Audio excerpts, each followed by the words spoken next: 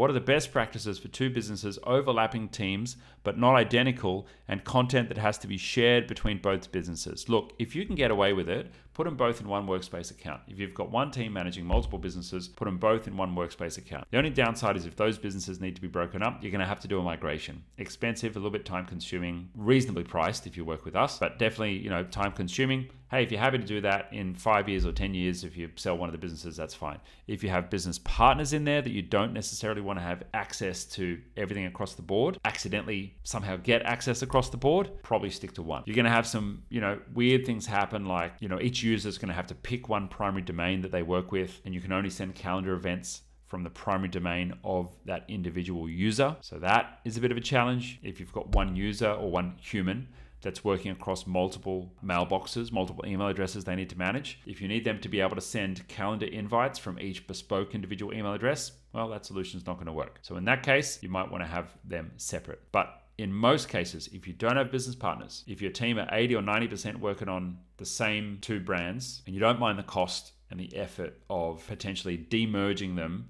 or separating them in the future, one Google Workspace account is going to save you a hell of a lot of money, especially if you've got 10 users, with users being able to share aliases and share email addresses. If you need more help with what we've covered in this video, itGenius provides support services to businesses all over the world with problems just like this. Click the link below to get started.